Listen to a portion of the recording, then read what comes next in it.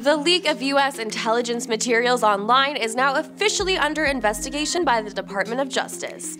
The classified documents, which have been popping up online, cover a wide range of topics but could prove most damaging to the war effort in Ukraine.